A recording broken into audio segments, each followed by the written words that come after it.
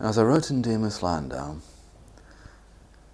I was enjoying writing about Drusilla and having her around. Sometimes homicidal, but always sweet.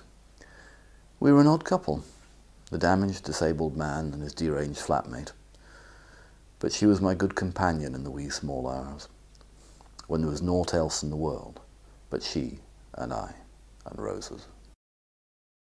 My name is James Christie, and I have Asperger's syndrome, a mild form of autism. Not long ago, I wrote this book called Dear Miss Landau about my escape from a desperate life with the help of a crazy vampire from Buffy the Vampire Slayer. Her name was Drusilla, Drusilla the vampire. It all started when I went to work cleaning toilets at a motorway services. They were good people there. But then I went to work for the organisation, and they tortured me. Anyway. In the 14th round of the Thriller in Manila, Muhammad Ali should have knocked Joe Frazier down 6 times, but Frazier's willpower kept him on his feet. Autists have a fragile side.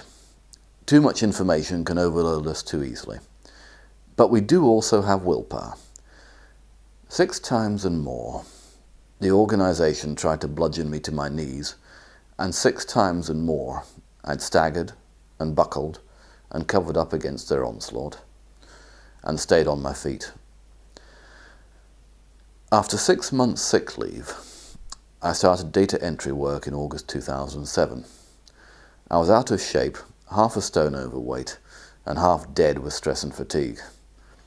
The radio noise, loud-mouthed gossip, uncertainty, injustice, and endless waiting and hanging had hit me as hard as any punch Frazier ever received from Ali. My hand still quivered. That's my right hand here. And my processor, my information processor up here, was working even more slowly than usual, if that was possible. At the time, I honestly thought I had suffered permanent damage and would remain as I had become, even more slow thinking and less able to cope with change. In a word, punchy. I began re-establishing my routines, as we Aspergers do. I made myself walk home from work to shed the excess weight. Every evening I cleaned one part of my flat, and after that I would turn to my bookshelves and bring down my pride and joy, my brand new Buffy the Vampire Slayer DVD box set. Joss Whedon once said he'd rather have a show that 100 people need to see than 1,000 like to see. And for most of 2008, I needed to see his show. It wasn't escapism. I'd seen too much of people's bad sides. But it was a relief to see the better side of human nature depicted. And Buffy could make even an autist empathise with its characters. So for most of 2008, I watched an episode every night. And very slowly, I found myself beginning to take an interest in Spike's girlfriend, Drusilla.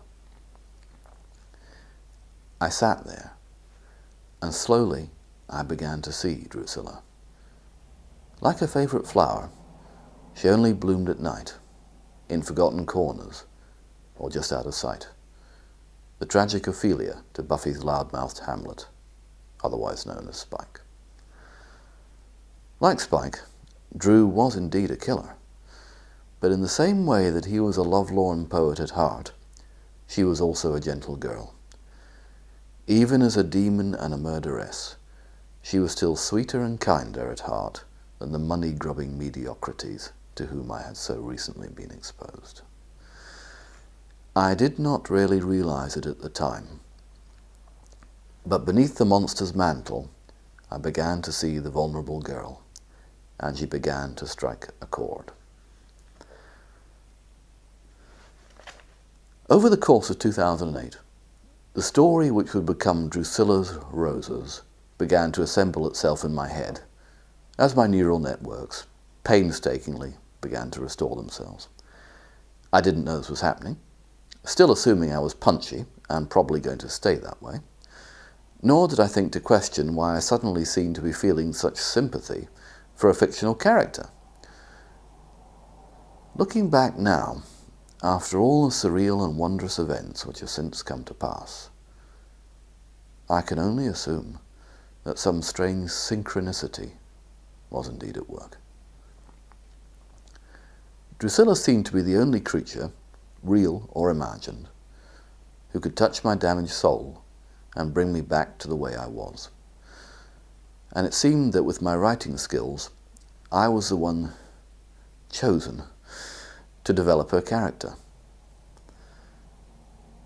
Quite unaware of this tapestry being woven around me, I grew more and more comfortable with the strange vampire girl now alive in my mind, and when I wished to see her, gliding shyly around my flat. Was it destiny that brought two lives together? I only know this. In December 2008, as the shape and form of Drusilla's roses began to coalesce in the mind of a man in a flat in Partick, a woman flew into Glasgow for a comics convention at Braehead Shopping Centre. And neither James Christie nor Juliet Landau knew that 7 weeks before Roses began, they were less than 2 miles apart, or that the other was there. Well, if you like that extract, then you'd definitely like to read my book, Dear Miss Landau, written by me, James Christie, and published by Chaplin Books.